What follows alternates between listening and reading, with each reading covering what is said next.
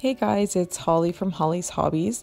I'm going to be showing you a video tutorial on the assembly for my newest patterns, the stuffed truck and the stuffed car. This video will cover the assembly for the major portions like the body of the truck or the car, the cab, and the wheels. If you're looking for more specific instructions on assembly, please refer to the pattern. For the links for the patterns, just check out the description below. Most of the assembly process for the truck and the car are actually the same. The main difference for the assembly of the body is the front part of the car doesn't have the spoiler where you're just going to join the ends of the top and the bottom panel together by slip stitching. The truck will have the front spoiler that you'll insert there. So after you've arranged your panels going side panel, top panel, side panel, bottom panel, you're just going to be slip stitching up the sides of row 1 or 15 for the side panels and along the sides of the top and bottom panels, and you're just going to slip stitch up each of the 4 pieces, making sure that the seam is all on the same side. After you've done that, you're actually going to flip all of the pieces together, and you're going to be slip stitching up the unworked side of the top or the bottom panel and the unworked side of the other side panel. So then you're going to form a rectangular shape with 2 open ends. So let's get started, and just again, you're just slip stitching up the side of the top and bottom panel and the in this case it's row 15 of the side panel.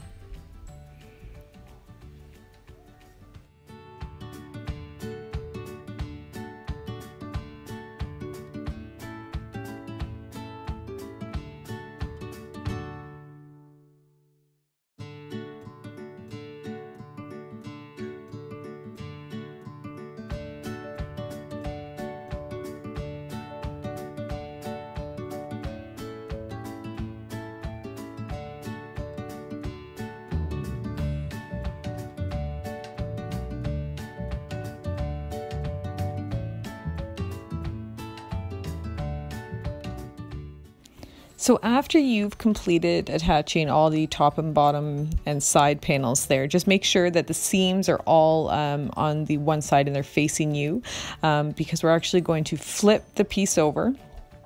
And you're going to be slip stitching the side of the top or bottom panel to the side of the side panel. So you're just going to join them here, and then you're going to slip stitch across. Make sure that the seams are all on the outside of the piece, and then slip stitch across those 2 unworked sides to form that rectangle. When you flip it inside out, those nice neat seams are going to be on the outside of the piece, so don't worry about it not looking very aesthetically pleasing. Once all 4 pieces have been slip stitched together, there you're going to have the 2 open ends at either side of the body where the front and rear spoilers will go. With the car, you won't have that front spoiler. You'll just be slip stitching the ends of the top and bottom together. Again, you'll read about that in the pattern itself. But for the truck, we're going to have the front and rear spoilers. So I like to start with the trunk door, and you're just going to put that in the open spot there. Now make sure that the rows of that piece are parallel to the rows of the top and bottom piece, so make sure that they're all going in the same direction, and you're going to be slip stitching up the side of that rear piece across the top, down the other side, and then across the bottom. So we're going to completely close off that one end with that rear trunk piece.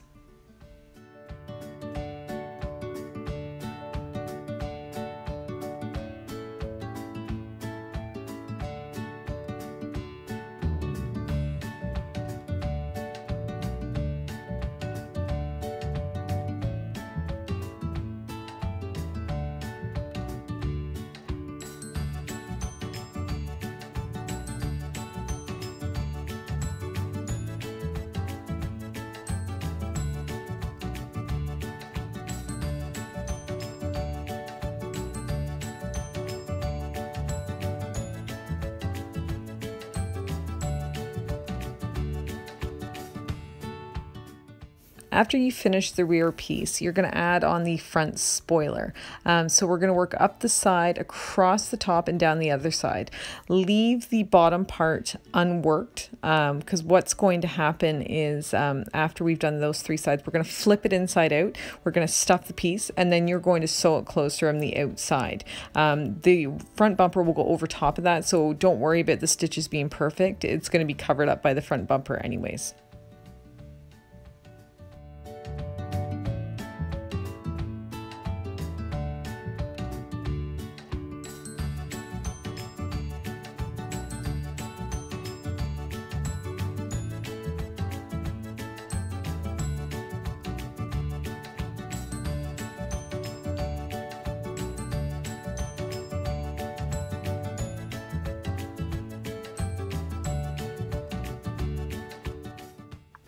So after you've worked on the front spoiler there, up the sides, across the top, and down the other side, we're going to flip the entire body inside out through that little hole we left open there.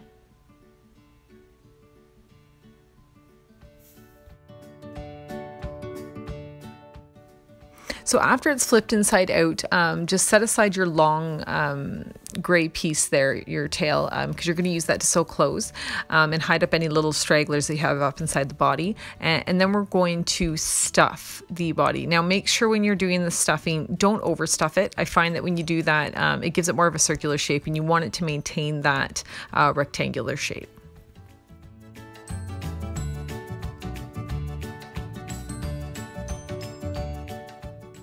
After you've got the stuffing to your liking, you're just going to take that long tail that you set aside, and you're going to sew close that opening that you've got there.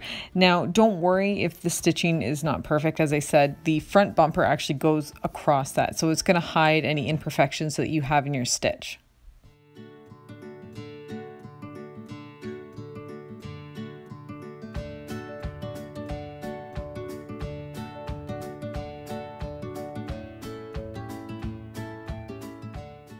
After you've finished sewing the body closed, just take your needle and puff out the corners of the front spoiler and the rear trunk piece. I find that it gives it more of a rectangular shape. It sharpens those corners a little bit after you finish the stuffing.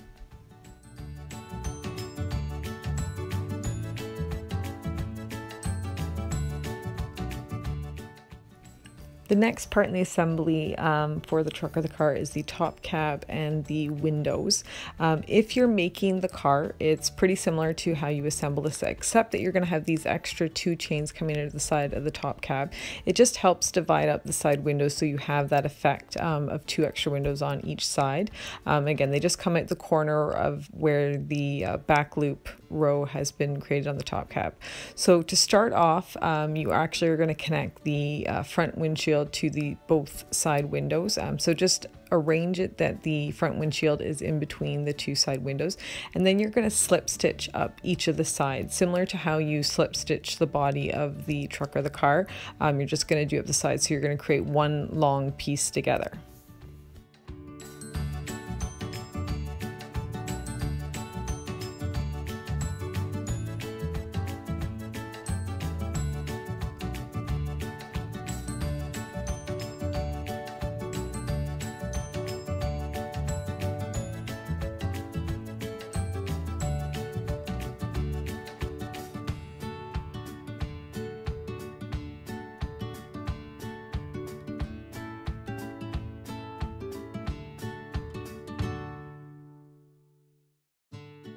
Once you have attached the first side window to the front windshield, you're essentially just going to repeat the exact same procedure on the other side of the front windshield. And just again, make sure that the seams are all on the same side and they're up facing you.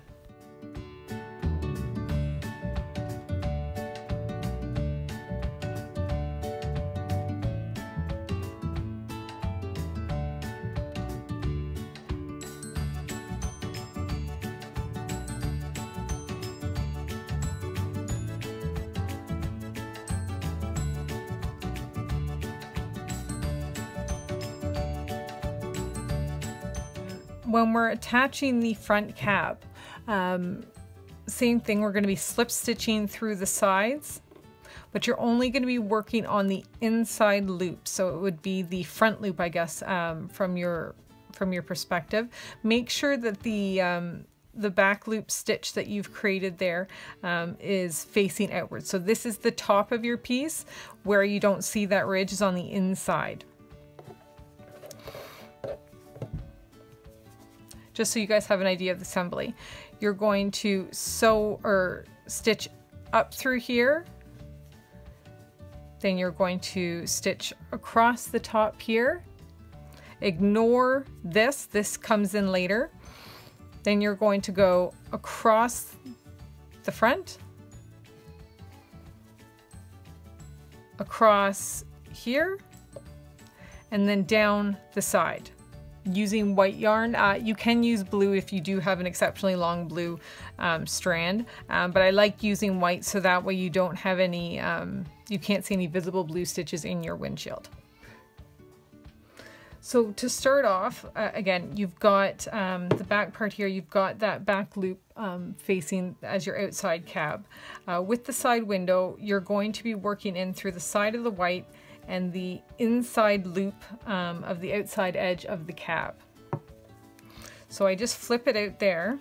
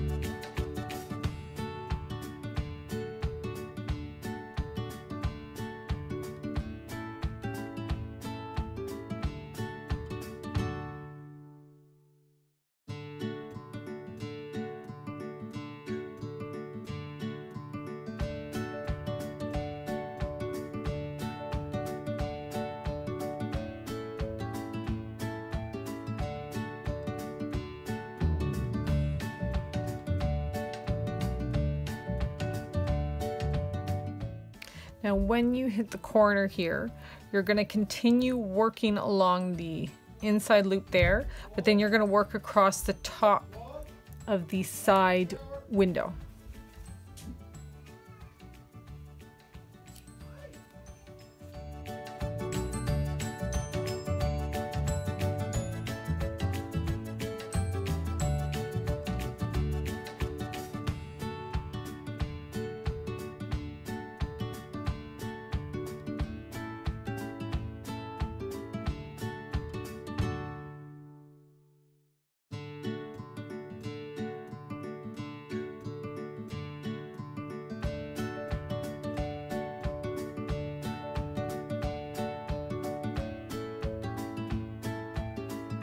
Once you get to the corner with the chains on them, tuck the chain on the inside and pretend like the chain isn't even there. So continue working around it with the chain underneath. That comes in later. It doesn't actually come into play while you're attaching them. So just ignore that chain, tuck it underneath. When you're doing the car and you come to the first chain here, do the exact same thing. Tuck the chain inside and continue working across it as if the chain is not there.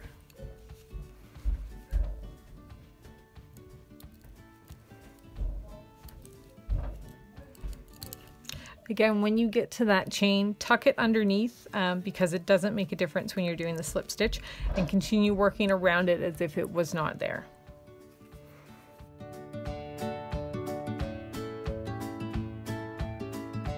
Again, when you get to this point on the car and you have that extra chain, just tuck it underneath and continue working down the last side of the cab.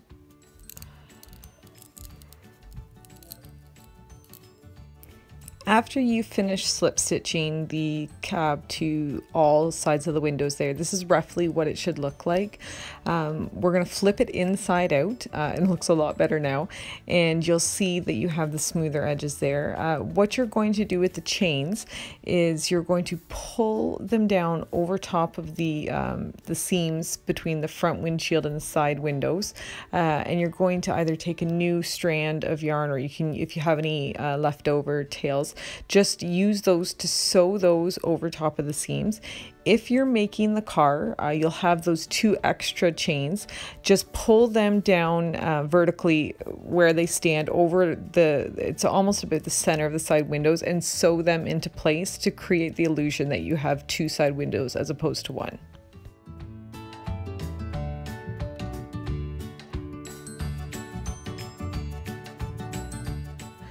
I position the eyes, let me just get my trick here, about 1/3 of the way up on there. So if you're counting from the bottom, it's probably about 2 rows above the bottom, and probably about 4 or 5 from the top. I usually try and center them in there about 1 stitch apart, and about 2 stitches or so on either side of the eye. So go ahead and sew the eye into position, and then we will add the little white flecks after they've been sewn.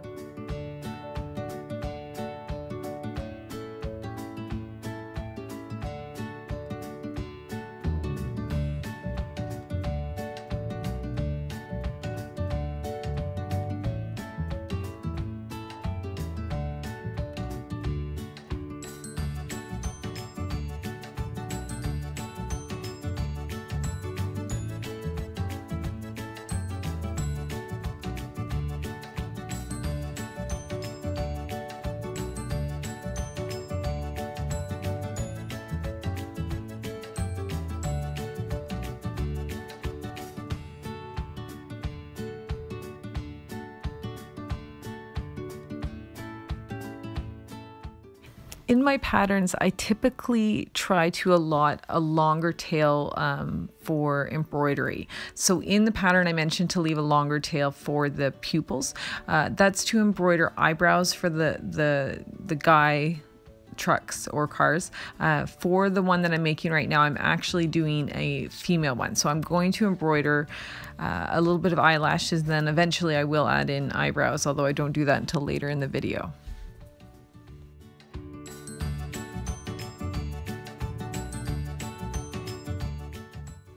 To attach the top cab to the truck or the car, you're going to count back 11 rows on the truck and about 12 to 13 for the car. And you're just going to line up that front windshield with that row. And you're going to take one of your tails and you're going to sew across the base of the front windshield into the body of the car or the truck. After you've done the front, you're going to do each of the side windows into the body. Try and line up the side windows with the seam between the top panel and the side panels, just so you're getting that smooth transition there.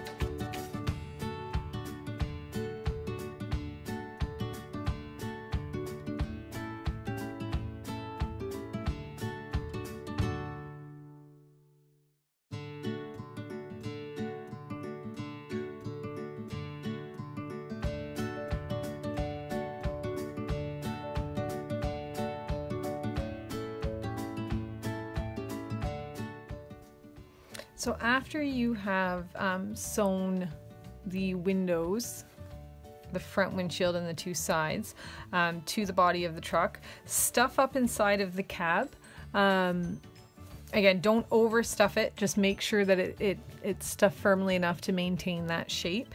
And then just take your last blue tail and sew across the bottom into the body of the truck.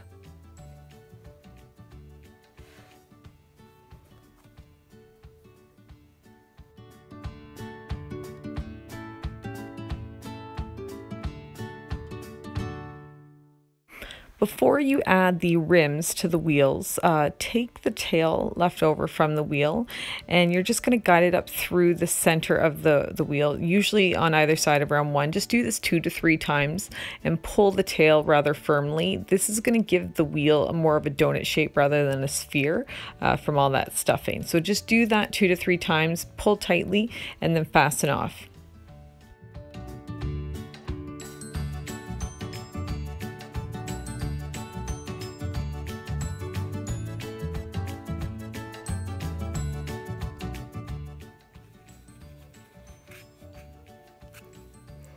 And then you're just going to sew around the outside of the rim into the wheel.